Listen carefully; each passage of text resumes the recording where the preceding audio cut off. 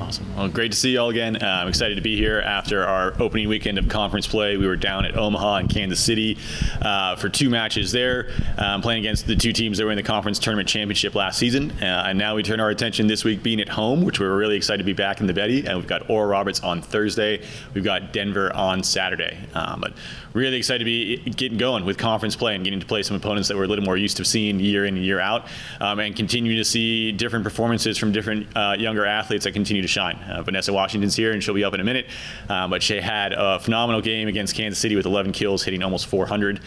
We also got to see Vanessa Emo shine for the first time in her career. She got to come out against UMKC and hit over 300 in her first career start for us as well. So really excited about some of our younger athletes that are performing for us, as well as some of our older athletes continuing to be strong in a lot of different phases. So excited to get going this week at home at the Betty against Oral Roberts and Denver. Coach, what was your big takeaway from the first 2? Yeah, kind of, we talked last week, what is the profile of the Summit League and where are teams really strong? And as we mentioned last week, was that the serving and passing game in the conference continues to get stronger and stronger and stronger. And so we've had multiple matches this year where we've been absolutely dominant from the service line.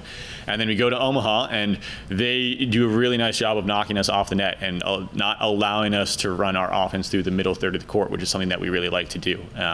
And then we go and we play Kansas City, and they had 10 aces in 4 sets, which is a ton of aces. And it's, I think it's the most aces that anybody's had against us thus far this year. And so to be able to go out and battle against 2 really good serve and pass teams, and to see that we're holding our own in that phase as well, but we're also going to be challenged in that way, was cool for us to know, okay, this is an area that we can grow and that we can continue to get better at as we get deeper into conference play.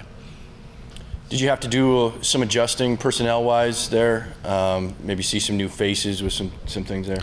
Yeah, we unfortunately we had to make a lineup change in the Omaha match, and Elizabeth Norris did a really nice job for us playing all the way around in that match. And then we had Vanessa Emo come in for us against Kansas City and did a phenomenal job on the right side there. And so a little bit of adjustment as we had to work through a couple different things lineup-wise, but again, really proud of our team for sticking together through a lot of that adversity and continuing to battle and get better over time.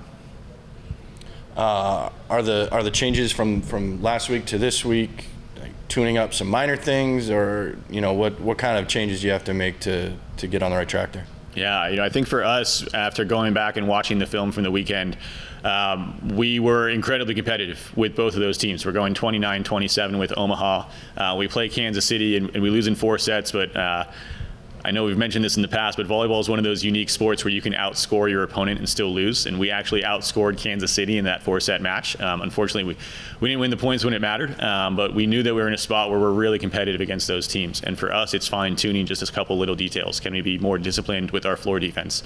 Can we take advantage of different situations with our block defense when they're given to us?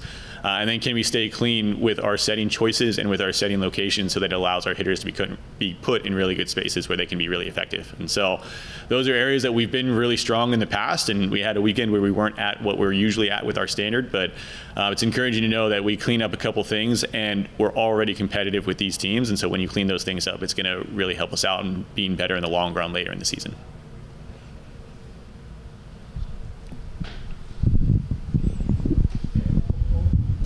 Do you think playing at home and having that environment will change up things for you guys? I think for us, it's a couple things. It's one, being able to sleep in our own beds and get a good night's rest. It's being able to play in front of our crowd and our fans, which are always so amazing and so supportive.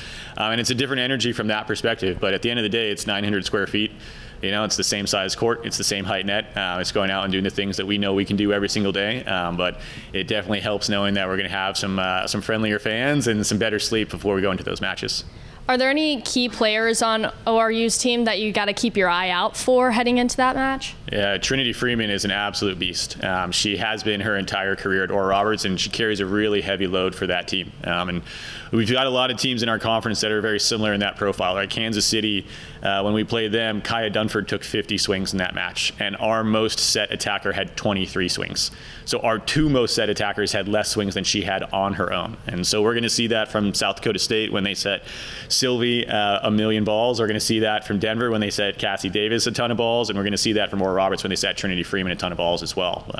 Now the flip side of that is they've got somebody that can carry a really big load, but if you can contain one person, then it really makes it challenging for them to continue to do what they want to do. So it's going to be a fun little challenge for us. Absolutely. How do you guys plan to keep the team's energy and focus high during like long rallies and tight sets?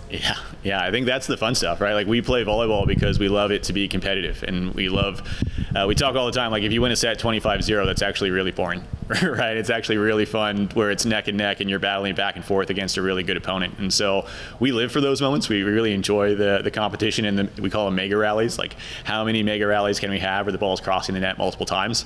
And so really it's just continuing to do the things that we've done all year that have led us to the success that we've had, and making sure that we keep pounding the rock in those phases. All right, Coach, against Omaha, they had a high hitting percentage, through those 3 sets. How do you speak to your defense on, what to look out for so a team doesn't, rally off a bunch of points like that? Yeah, Omaha has always been a very, very effective team offensively, and that continues this season.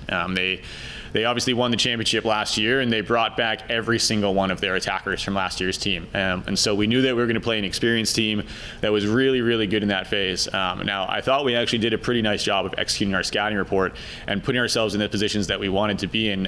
We just didn't quite capitalize on all of the opportunities that we had. And so knowing that our scout was there, our execution could be a little bit better and a little bit cleaner in that phase is ultimately it's encouraging, because we know that we're going to get another crack at them back home at the Betty in the future. And it's going to be a chance for us to see, okay, have we had growth in this phase, and are we getting better at the things that we know we can improve?